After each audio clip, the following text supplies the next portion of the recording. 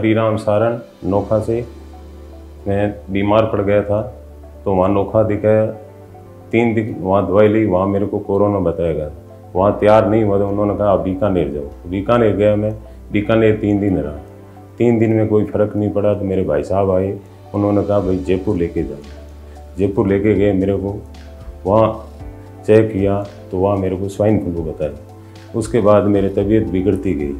वहाँ उन्होंने कहा आपका स्क्वायर है, वो 5 स्क्वायर बच्चे में फेफड़े। उसके बाद में मेरी तबीयत धीरे धीरे बिगड़ती गई। उन्होंने कहा भाई क्या करें, इलाज यहाँ आपके पास होगा कि नहीं होगा। तो उन्होंने कहा भाई हमारे पास तो ये है अभी इलाज। तो उन्होंने कहा भाई मैं इनको और कहीं ले जाना चाहता हूँ। तो भाई साहब ने कहा भाई उसके बाद में कहाँ ले जाओगे। तो उन्होंने कहा भाई मैं उनको वेदांता ले जाऊँगा। मेरे भाई साहब ने मतलब मेरे जेठ जी ने बोला कि तो फिर मैं तो सुना है कि वेदांता बहुत अच्छी अस्पताल है, वहाँ पे जीवन दान दिया जाता है। तो मैं देरी तो मैंने वैसे ही बहुत कर दी, अब मैं सीधा वेदांता लेके जाऊँगा। तब उन्होंने बोला कि आप दिल्ली वाले डॉक्टर से पहले वहाँ जाके कागज़ तैयार करवाओ। फिर यहाँ आके भाई साहब ने कागज़ बनवाए, तो यहाँ के डॉक्टर ने कहा सीधा तो हम उन पेशेंट को ला नहीं सकते क्योंकि इनके फेफड़े बहुत ज़्यादा डैमेज हो गए थे, सिर्फ 5% फेफड़े बचे थे। इस कंडीशन में इनको जयपुर से दिल्ली लाना बहुत मुश्किल था, हो सकता है फेफड़े नहीं डालने पड़ सकते हैं। तब भाई साहब ने, हमारे परिवार में भाई साहब ने इतनी ज़्यादा हिम्मत जुटाई कि आप देखो भगवान पे भरोसा है, हमें ठाकुर जी महाराज पे भरोसा है, आप पे हम पे भरोसा है, आप इनका इलाज तो चालू कीजिए, मैं फेफड़ों का देखता हूँ। यूँ करते करते इनको 100 घंटे, यहाँ आने के 100 घंटे के बाद इनके फेफड़े रिकवर होने लगे। एक फेफड़ा धीरे धीरे, एक फेफड़ा रिकवर हुआ, फिर 2 फेफड़े रिकवर हुए। यूँ करने के बाद फिर भाई साहब ने पूछा तो डॉक्टर ने बोला ये तो बहुत ही बड़ा चमत्कार हुआ है, अब फेफड़ों की कोई ज़रूरत नहीं है, इनके रिकवर होने लगे हैं, लगता है ये बहुत जल्दी तैयार हो जाएंगे। आपकी दुआ, सबकी दुआ काम आई है। फिर इनको 5 दिन के बाद जब इनको होश आया तब ये थोड़े बहुत, क्योंकि इनको खुद को पता नहीं था कि मैं क्या हूँ, इनकी कंडीशन इतना ज़्यादा थी कि इतने ज़्यादा हो गए थे कि इनको पता ही नहीं चल रहा था। जब ये इन्होंने होश किया तो इनके हाथ बांधे हुए थे, पैर बांधे हुए थे, तो इतने ज़्यादा हो गए थे कि भाई ये क्या, मेरे एक्चुअली में मुझे हुआ क्या है, इनको खुद को नहीं पता कि मुझे हुआ क्या है। इस तरह से बांधे हुए देखा तो इनके फिर की दिक्कत होगी कि इनकी बीपी बढ़ने लगी। जब इन्होंने होश किया तो बीपी बढ़ने की वजह से डॉक्टर ने बोला ये किस वजह से बढ़ रही है, एक्चुअल में है क्या। तो पता चला कि इनको ये हाथ बांधने की वजह से ये सोच रहे हैं, इनके मानसिक जो दिमाग में चल रहा है कि एक्चुअली मुझे हुआ क्या है। ऐसे करके फिर जब इनको बताया गया कि भाई आपके ECMO मशीन लगाई हुई है, हाथ इसलिए बांधे हुए हैं कि आप ये नलके वगैरह निकाल नहीं लो, तब इनका दिमाग थोड़ा स्थिर हुआ। फिर 5 दिन के बाद धीरे धीरे इनमें सुधार होने लगा। धीरे धीरे एक दिन के बाद हमेशा गुड न्यूज़ जाती रही कि आज एक नलकी निकाल दी, आज एक निकले, जीने की नई उम्मीद मिल गई। हम यहाँ पे दिल्ली वेदांता में लाने के बाद हमें एक तरह से नया इनका जीवन दान मिला है। Mr. Ram Sarang was transferred to a hospital, Medanta, Gurugram, from Jaipur. He was diagnosed to have H1N1 infection around 2 weeks ago in Bikaner.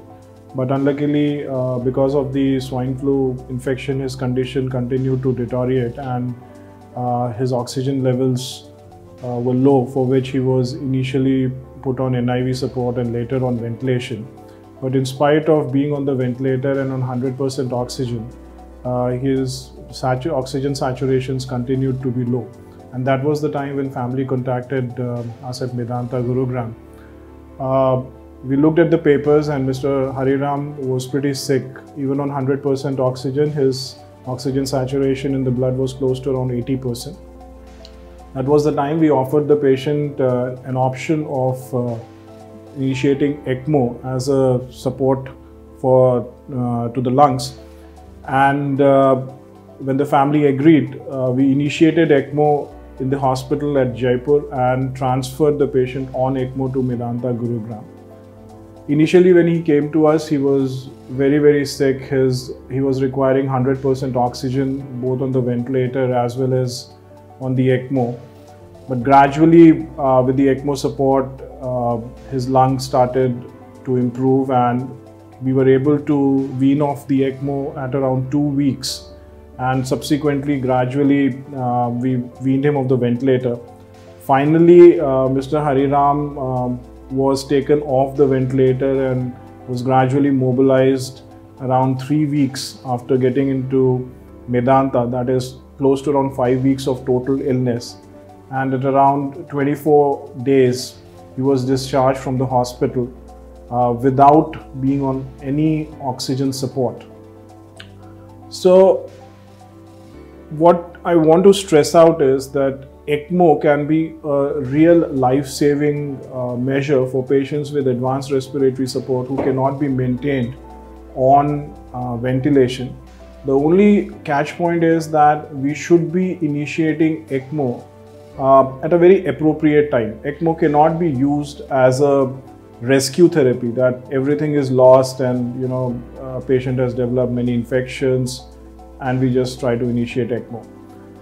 So, and ECMO, the other thing what we have to understand about ECMO is that ECMO is a bridge therapy. So either it will serve as a bridge to recovery, and patients who fail to improve in spite of being on ECMO support, and if they are good candidates for a transplant surgery, they can be considered for a lung transplant.